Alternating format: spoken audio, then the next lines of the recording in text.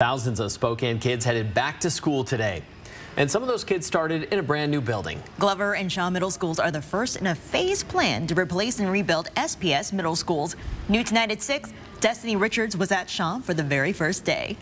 Hundreds of 7th and 8th graders are starting the new school year in a brand new building. Approved by Spokane voters in a 2018 bond, the new and improved home of the Vikings is now a reality, with every student getting to see it in person. We're not only excited about seeing the look on their face when they walk into a new building for the first time, but we're also excited just to see our kids. Students are walking the halls of a state-of-the-art facility. The school has 41 classrooms separated into learning neighborhoods. I'm right next door to my other humanities teacher.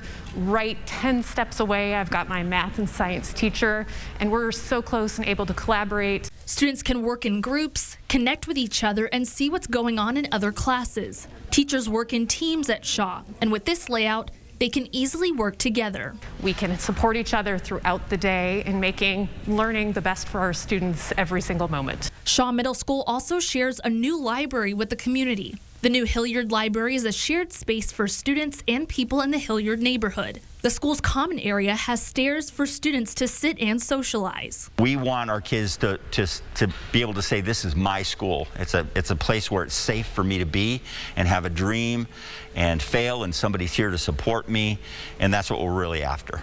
Students and staff began their first day at a new school with a ribbon cutting, 3 years in the making. We're so excited. Anxious as always on the first day, but we're grateful to the community. They funded our school, this beautiful new building, and we get to welcome kids back full-time this year.